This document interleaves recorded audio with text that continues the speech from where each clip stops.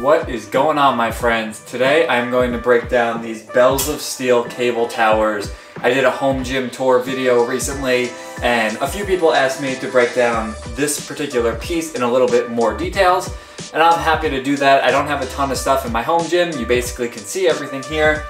But this is one of my favorite pieces, so I'm gonna break it down. I just wanna break down the good, the bad, and the ugly. Luckily, there's not a whole lot of ugly when it comes to these, and spoiler alert, I absolutely love these. Probably my favorite piece that I have right now, but it's not all good, so I will be fair and show you what is a little bit not so great about these. So let's get into it.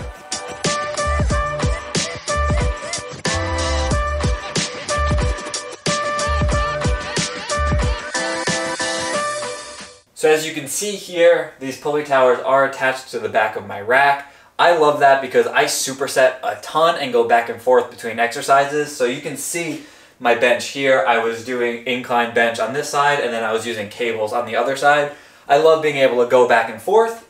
So it's really great for me that it attaches to the rack, and more so, it adds so much stability to the rack.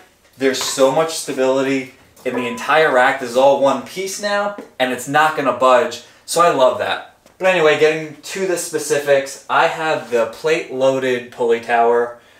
They have a weight stacked version, which is obviously more expensive. If money's no object, I would go for that in a heartbeat. It's so much easier to change the weight, and obviously it's gonna be more commercial quality versus something that's plate loaded. But this was much cheaper, 300 something, I'll have to check, for each of them. I think close to 350 for each of them, so 700 bucks for both, which is cheaper than going with something like a functional trainer where everything's built into one. They're super smooth, which is not gonna translate to a video, but like, can you tell how smooth that is? Probably not. But they are very, very smooth. I had a different functional trainer before this for cables. It was from Valor. And it was not super smooth. It would stick and it just didn't feel like cables at the gym, whereas these actually do. Now, the cables themselves, they're different than what you would see in the gym. They're not commercial quality. They are a little bit cheaper, but they're so smooth and I can't tell the difference. And I really like that there are two different options on each tower. So you can essentially have 4 different attachments. The only downside is that the weight will have to be the same depending on what you are using. Because this attaches to the back of your rack, obviously this is only going to be as wide as your rack is. So when I bought this, I was a little bit concerned that it wasn't going to be wide enough for flies. But if you attach the handles, which it does come with these handles, to the outside hooks, it goes wide enough that you can do flies and get full extension because it's going to the outside. If you attach to the inside, it won't be as wide, and obviously if you're super tall or have a huge wingspan, it might be a little bit different. But that works out really well for me, which was something I was worried about. So put your mind at ease, you don't have to worry about it. And one of the reasons I wanted to go with these particular pulleys is because, first of all, I just love Bells of Steel as a company. I love their equipment. But these pulley towers were made with the same tubing size as their racks. So if you buy rack attachments like this dip bar, you can slide it in anywhere and use it just like you would a rack. So if you like doing supersetting like I do, this is amazing because I'll do sometimes 5 different exercises, get everything set up with the attachments and the cables and everything, and then run through a giant set with 5 different exercises. You can still use the cable, obviously depending on what you're trying to do, and attach something like this.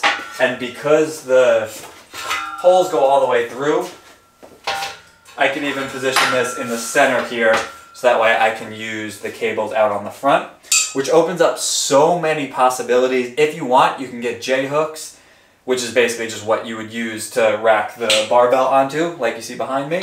And you can use this as a separate squat stand. And I've used these Bells of Steel lever arms forever. I have an entire video dedicated to these arms and breaking down what you can do with them. But it's another Bells of Steel attachment, which means you can slide it right in. And now I have basically a separate rack. To each their own. I know it's not for everybody, but I really like machines in the gym, and this mimics a lot of them. So it's awesome being able to do stuff in the rack and then be able to come over here and do the lever arms without them getting in the way on the actual rack. So those are all the good things, but I should touch on a few of the bad things. The first pretty obvious one is, with this one in particular, the weights. You have to change weights on 4 different pegs when you're doing something. So, for example, these flies, this was a little bit heavier than I would like. So if I wanted to lower the weight, I currently have 25 pounds on all 4 pegs. I would have to take those plates off, throw on 10 pounds on each one. So that's going to add some time, especially when you're doing trial and error of trying to find the perfect weight for you, because you might throw 10s on and find that that's not heavy enough, and then throw an extra 5 on. You get used to it because you do the same exercises and you know what weight to start with, but in the beginning that can be a little bit time consuming, and then obviously if you go with the weight stack, it would be a very easy just change of the pin. One of the other things with this in particular is that the legs go horizontally across here. If I want to bring this bench all the way through, it becomes quite a hassle because you get stuck. Now obviously every bench is going to be a different size. This is a Bells of Steel bench, an awesome one, but it's heavy. So getting it through, I have to kind of shimmy it and go one side and then the other side, and then I can slide it. Not a huge deal, obviously something that I'm more than willing to work around, but depending on your preferences and your setup, it might not be ideal for you. Then again, a lot of people have a little bit more room than I do, so you can probably just go around the rack and not through. I'm a little bit limited on space in the corner here. A couple other not so great things. One is this. Slides down very easily. Doesn't slide up nearly as easily. Unfortunately, you kind of have to get under it and push. I don't know what it is about it. Obviously gravity is working in my favor here, but it sticks a little bit coming up. Now, all you have to do is get under it and it's not an issue. And then it slides pretty easily. But I wish that it was a little bit easier, especially from a time standpoint, to do this nice and quickly. I would love to be able to just kind of shift this back up. At the top here, the way these pulleys are aligned, which this seems to be an issue with most pulley towers, at least the last functional trainer I had the same issue. When you go to the top hole setting, it hits the, I don't even know what these are called, the wheels at the top. So you can't use the highest setting. This is not going to be high enough for a full extension. As you can see here, I can reach above the pulleys. I would love for this to be able to go to the top. Obviously, height is an issue. It can't realistically go that high, and I understand that. But some kind of option to be able to do lat pull downs would be awesome. I'm going to show you my little hack for setting those up in a second. But the fact that this doesn't go super high, I feel like that could be improved. And then we have the same thing down low at the very bottom. But there is quite a bit of a gap at the bottom here, and I would love for the very bottom to have a hole where this could lock in. So those are really my only issues with this. To me, the good far outweighs the bad. The bad things are really just convenience. So if you want to spend more, you can definitely get the weight stack, or if you want to go with a different company or a different machine entirely, you can do a functional trainer with a lat pull down built in. Those get way expensive. You're talking thousands of dollars. So it depends on what's important to you. I do want to show you a few tricks though that I've learned to make the most of these, because a few of the things that I touched on the negative side can actually be remedied. It took me a lot of trial and error to find these solutions, but they've changed everything. So let me show you a few. First up, I'm going to show you a lever arm hack that blew my mind. So like I mentioned, I have a video for lever arms breaking down all the different exercises I do with these. I think there was 35 exercises, and I'm still learning that I can do more.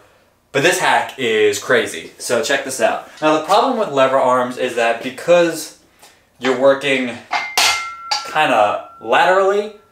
The first few inches of your movement don't really have any resistance. So let's pretend I did a full setup and I wanted to do chest press. These first few inches, no matter how much weight I add on the side, they're not really going to have much resistance until I get about halfway, and then the pushing is going to feel like there's resistance. We have the handles that came with these arms, and all I'm going to do is hook it to where you usually put the plates on. And then obviously I'm going to make this nice and tight.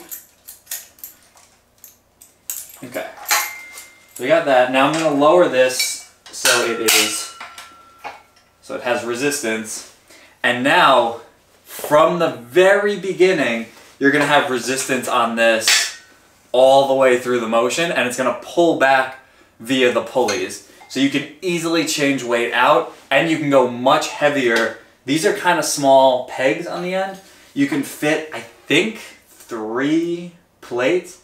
Obviously, if you're using bumper plates, 2. If you want to go heavy, you very well can, but there's resistance through this entire motion, which changes everything and makes this so versatile. But one other thing that's really, really cool about this, for a really long time, I wanted to find a way to do high rows. I really like the machines at the gym where you're rowing from up top and coming down. Attach just like that, and then suddenly you're pulling. This opens up so many possibilities because now it's pulling back. You can set up a dip station, whereas previously that's not something you could have done. So the fact that there's pulleys here and you can attach lever arms right on here is insane. I love this so much.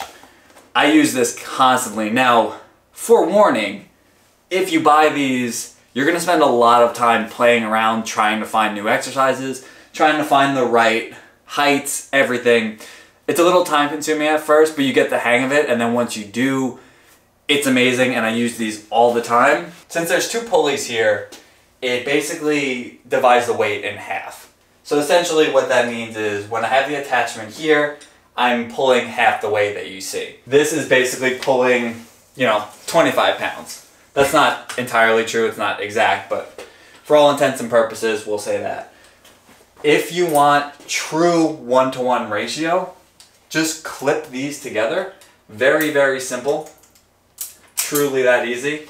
And it doubles the weight. So now that's going to be twice as heavy, and I can't pull that as easily. So if you want to do something heavy, clip them together. It will be true weight reflected by what you're putting on here. And then if you want to do something like supersetting, which I do all the time, clip them together, do something heavy, and then separate them out and do something a little bit lighter. You're off to the races. One more quick hack for you. I don't know if I can call it a hack, but if you want to do lat pull-downs, that bench is too high for this because this setting, it's not quite high enough. So if you sit on a bench, you're a little too close to get the full range of motion. I use my Titan leg press attachment. I just lay it down and that becomes my seat on the floor. I bought a 5/8 inch, because that's the whole size, a 5/8 inch threaded rod, and it is 2 feet long, so a little bit longer than I wanted, but I'm not cutting stuff in my basement. I'm not handy. I'm just doing what I can.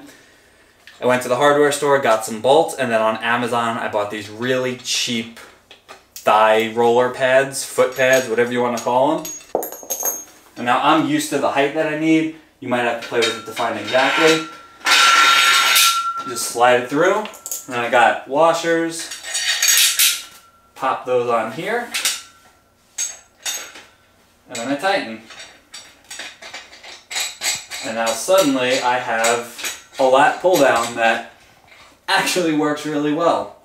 Took me a really long time to try to find a solution. Hopefully at some point Bells of Steel will sell some kind of pad or full seat that you can attach for lat pull downs. But this works great. You just slide your legs through.